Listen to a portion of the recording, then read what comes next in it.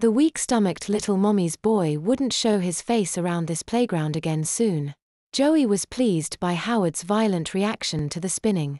It wasn't the first time he had driven one of his playmates to upchuck during one of his wild rides. Everyone at the playground knew he was king of the merry-go-round. A kid rode with Joey at their own risk. Anita got up from the park seat with a look of concern on her face. Howard's face looked pale and wan.